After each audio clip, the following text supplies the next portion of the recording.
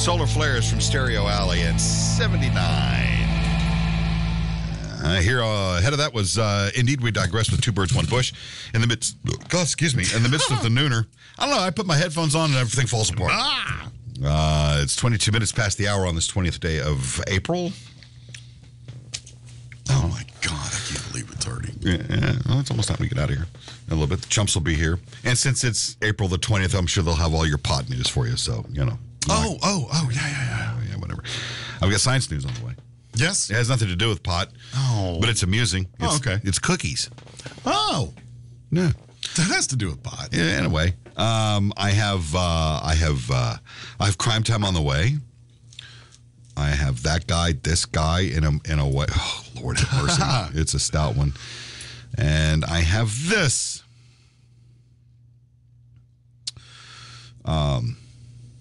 It turns out, I guess, from some sort of study, this comes to us from the Toronto Sun. Okay. Newspaper. I don't know if I don't think they're related to the actual Sun. No. Toronto Sun. No. This is a different deal. Yeah. About a study that's fringy, I guess, at best. And it says here, it has one caveat. And the results from this come from self-reported data. So there's a skewing here. Yeah, there's got to be. Yes. Online pharmacy from Mars used Google data from 86 countries to conduct a study on penis size around the planet. And if you want to buy into this, there's some pretty hard truths. What? Yes. The study reviewer, pharmacist Navin Coleslaw.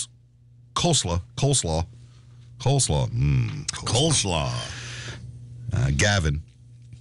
Navin Johnson, maybe? Navin. Navin here said that whether people are concerned about the size or the shape or any other aspect for that matter, most of us have wondered at some point or another whether ours is big enough.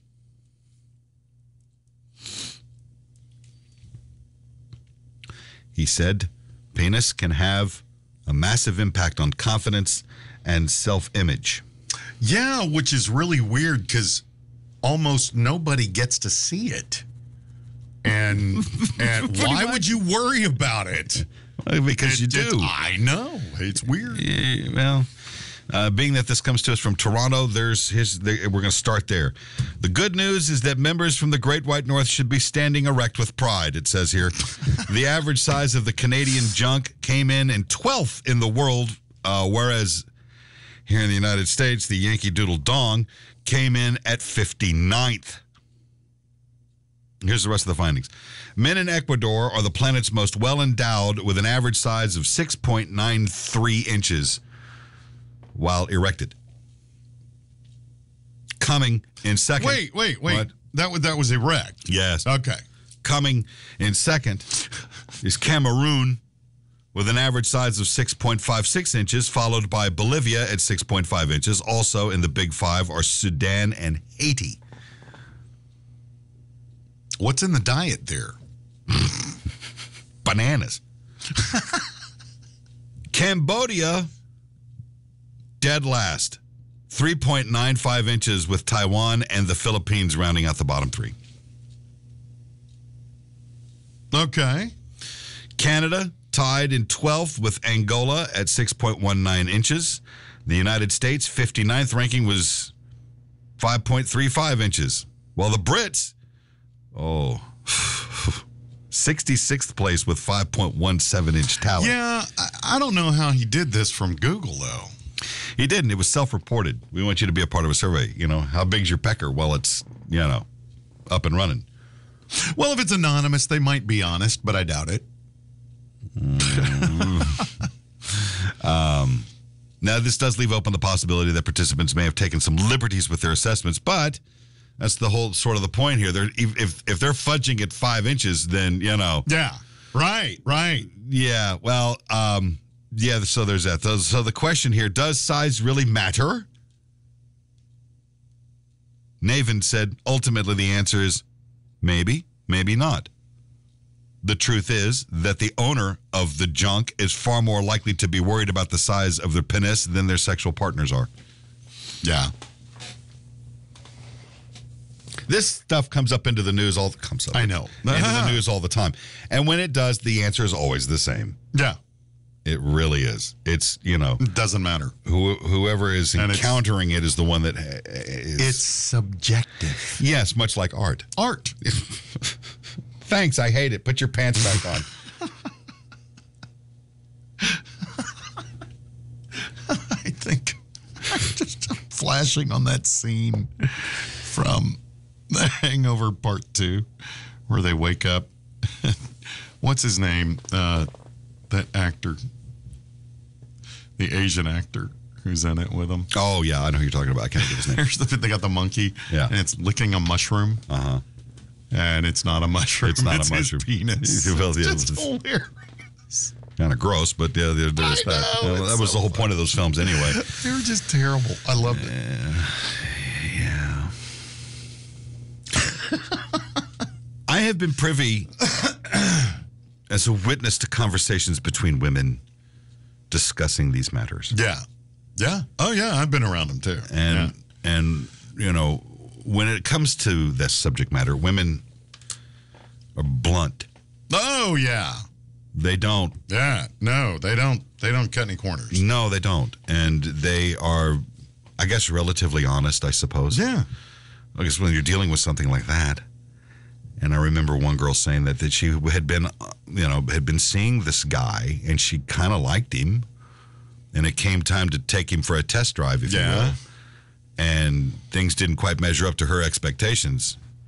And she's like, I can't do anything with that. That's the way she said it. She saw him standing there naked, and she goes, I can't do anything with that. And I felt bad for this guy. I didn't even know his name. I didn't know who he was, She didn't give a measurement or something? No, she did. She just left it at that. And I guess at risk of coming across as a size queen, which I guess she sort of is. Yeah, obviously. I mean, the guy had he checked all the boxes. He had a good job. Yeah. He was a responsible guy. He wasn't a felon. So we get down to brass tacks. Yes. And she sees him and she goes, yeah, I can't do anything with that. And I didn't get involved in this conversation. Right. It wasn't my part to do this. Sure. Well, I was just going to let this unfold. Yeah, and the other girls are going, oh, I had that experience too. So it's like code with these women. Yeah. That's what comes up or doesn't. Right.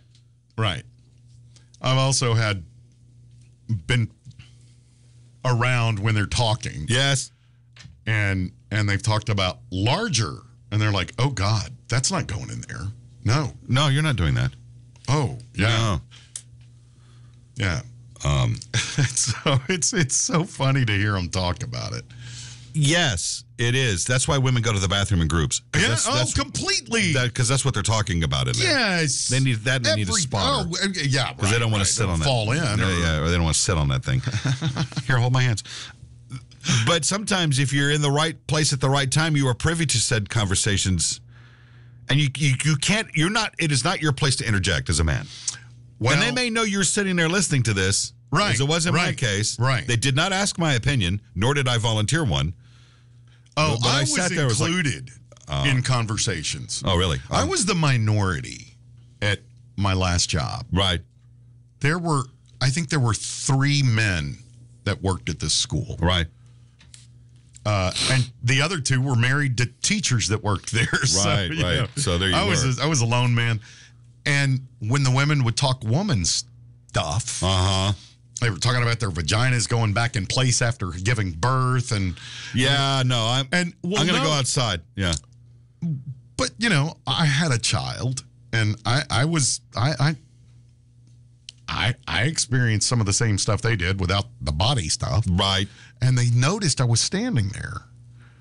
And I said, hey, it's okay. They were like, oh, God, we're so sorry, Mr. George. Yeah. It must be embarrassing. I said, just treat me like one of the girls. Well, that gave them carte blanche to say anything. That's opening quite the door there. Dude. Yeah. I heard stuff about menstrual flow. I heard descriptions of vaginas. I heard stuff you should never hear in a workplace. Let alone that kind of topic. But teachers when we were sitting around in a room, they just started talking stuff. That goes back to my point about women being very blunt when it comes to these sorts of things. Right. Because all of these girls, they have that language. They understand that. I mean, they have reference to go with. And when it comes to dealing with the fellas, they're just as blunt. And when you're sitting there listening to this, you go, wow, y'all put that much thought into this. Yeah. Guys don't. No, guys don't. No. We just look for a place to air it out every once in a while. Exactly. Do some shadow puppets, maybe. Look, I can make a Yoda. Look, balloon animals. Ouch. There's a bunch of artists in France that do that. It's a different deal. They've gotten in trouble for it. But it's shadow puppetry with junk. But I digress. No, that's what those conversations are like, and it's amusing. I bet It really is. Because you just sit there and you go, this poor bastard. What the hell? This poor guy had to face the reality that was going through this woman's head. Conversely, I know a guy. He's in show business. He's a little guy. A little person. Yes. A dwarf. Dare I say midget? Because he said it. Yeah, right. Not that it gives me carte blanche to say that, but he was like, yeah, fuck it, I don't care. And I asked him once, we were having some beer somewhere. I said, do you ever have any, issues when it comes to wanting to date anybody? I mean, I don't mean to be insensitive here, but is that, and he goes, are you kidding me? He says, man, women throw themselves at me. I said, really? And he said, yes, they do. He said, I'm a novelty act. Yes. He said, they always want to say they did it one time. He goes, I'm like the guy with the biggest dick in the room. I'm always going to be tried once. He goes, and I have the pick of the litter. Right. So really? And he goes, oh, yeah. Oh, absolutely. I bet that's true, too. It is true. It's got to be. Yeah. Yeah. And his eyes lit up. He's like, oh, hell yeah. He goes, I could probably pick any woman. Right. You find you a big girl. He goes, I'll climb her like Mount Everest.